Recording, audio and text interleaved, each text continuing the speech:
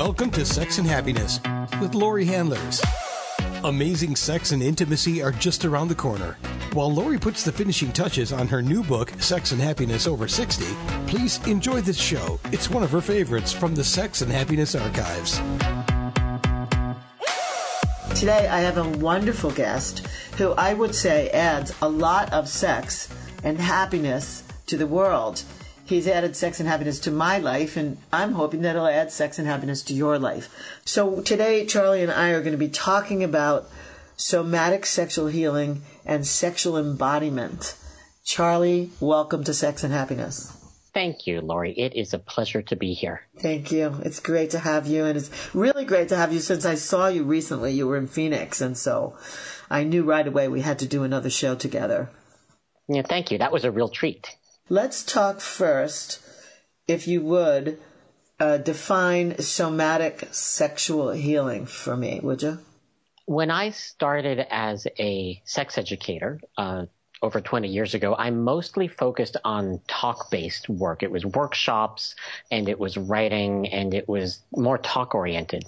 And one of the things that I discovered over time is that there's a limit to how far talking can take you. In the same way that, I could talk with you about how to cook a delicious meal, but eventually we're going to hit a point where you have to start learning how to do it in real life. So somatic sexual healing is a lot like that. It's working with people to help them discover the embodied experience of stating their boundaries, asking for what they want, what does pleasure feel like, how do they know what feels good to them.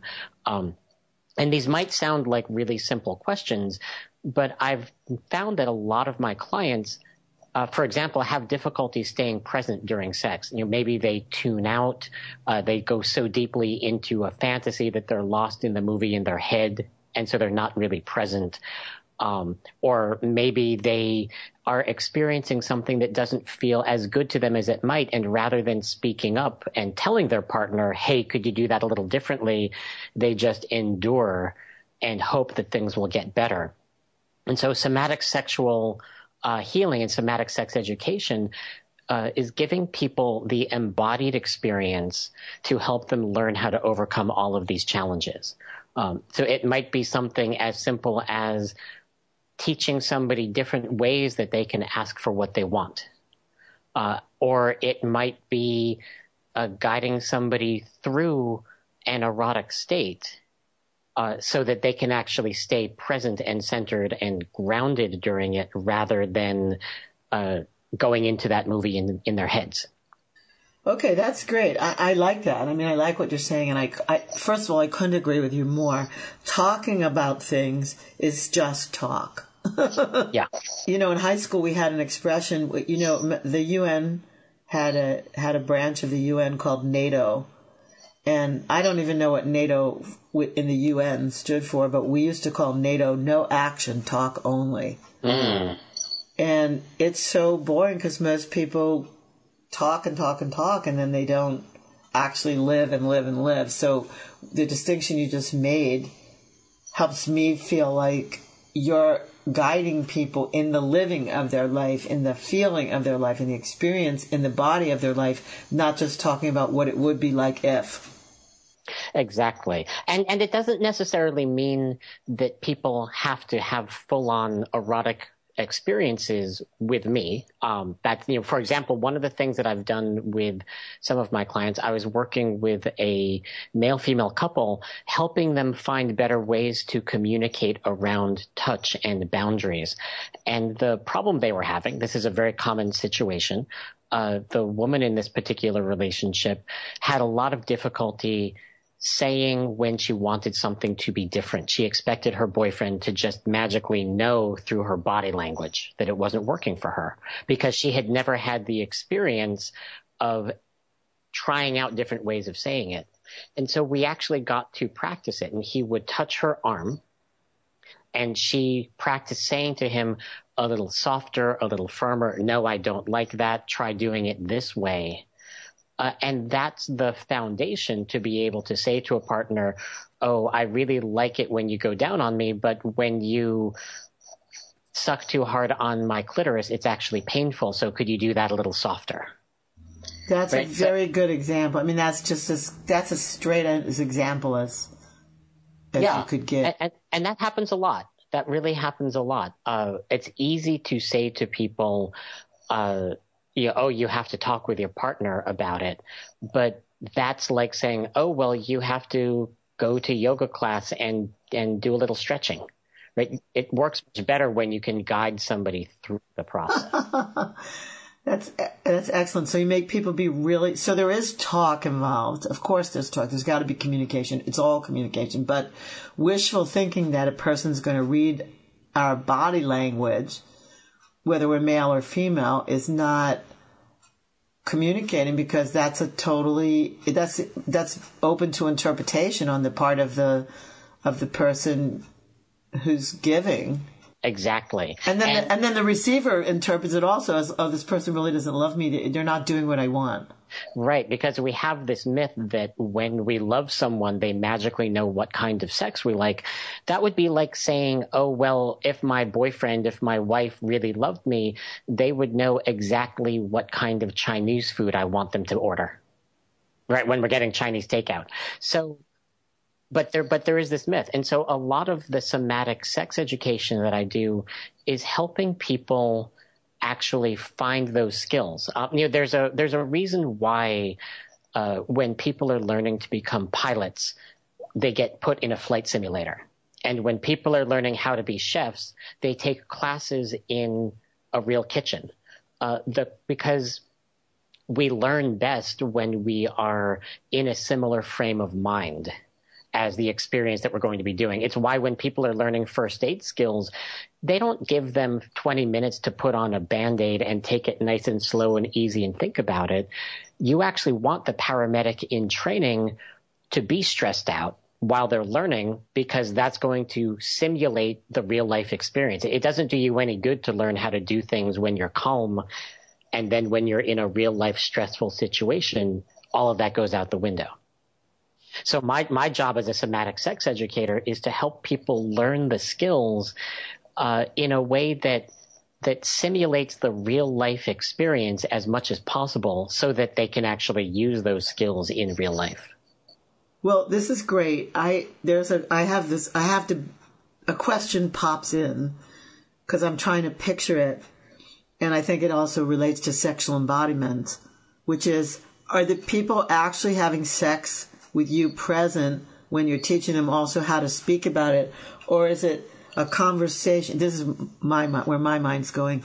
Or is it a conversation where you meet with one partner and you say, well, what is it that your partner does or doesn't do well in sex that you were wishing he or she would do different? And then you meet with the other partner and find it out, and then you have the conversation with them. Or are you actually in there observing that the person's holding their breath and they're going, and they're doing, how is it that you coach them? Yeah. So people aren't having sex while I'm guiding them through it. Although there are some somatic sex educators who do that work. That's not what I'm drawn towards doing. Okay. There's exercises and practices that we can do that are fully clothed. Like I mentioned, the touching on the arm. But I'm also a trained sexological body worker. Sexological body work is a training that was developed by Joseph Kramer a while back in San Francisco. And in sexological body work, we do hands-on erotic work. There is genital touch depending on what the client needs. And there's different ways that we can do that. For example, there's a modality that we sometimes do called pleasure mapping, which is erotic massage. It's all hands. I stay fully clothed, and all touch is one way, and I'm wearing gloves. So there's a very clear boundary and container for this work. But with pleasure mapping, it's amazing how many people don't know how to describe what kinds of sexual stimulation feel good to them. So you're wearing gloves, you have a boundary, and you're mapping with people on what it is they're considering possibly for the first time knowing what gives them pleasure. That's my picture.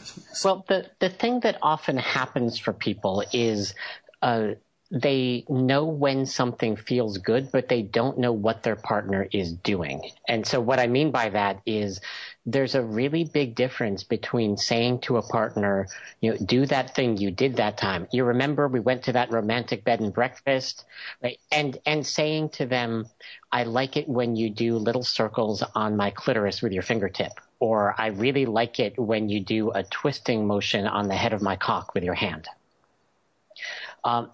And so in pleasure mapping, the goal is not to have an orgasm. If orgasm happens, that's totally fine. But the goal is to actually learn what feels good and what doesn't for this particular person, because we're all different. Mm-hmm. And then I'm able to put into words what someone likes so that then they can turn around and tell a partner. And so some of the things somebody might discover, or we might discover in this work, oh, I really like firm circles on my G-spot, or I really like having my labia massaged. I really like light touch on the head of my penis, but I like really firm squeeze on the testicles. So you really put the language, but so I get that part. That's the person who's receiving, actually having a conversation about I like this, but they might not know what the person is doing. This requires a conversation when the person's doing the thing that says, wait, stop, what are you doing now? Exactly. Right. And the value in pleasure mapping is that there's two pieces. One is that, okay, now this person has learned what works for them today. But our sexuality is always changing. There are things that you'll like when you're 50 that you didn't like when you were 15. That's just how bodies work. That's so correct. Yeah. So the challenge then is actually learning the skills to be able to say, okay, well, that thing that used to be my favorite doesn't really work anymore. So let's play around and experiment and find something new. So this is the alternative to saying, honey, you don't turn me on anymore. I want a divorce. Right. That's a whole separate thing. Not getting the sex that feels good to your body is not inherently a sign that the relationship is bad. It just means that something isn't working sexually. If you can talk about it and you can find something that works better, then that's a completely different situation. So what I love about this conversation is that it brings hope to people who feel hopeless, because people have been so suppressed in their sexual expression altogether, and then in the talking about sexual expression. It's like a twofold thing here, and then it's a threefold thing because it actually involves touch, then saying, okay, this is good, this works. No, that's not so good, that doesn't work. This is, it's opening up an arena, which you'd think, human beings have been on the planet for thousands of years, and you'd think that they'd be able to talk about this and actually have the communications and then, go to work on it.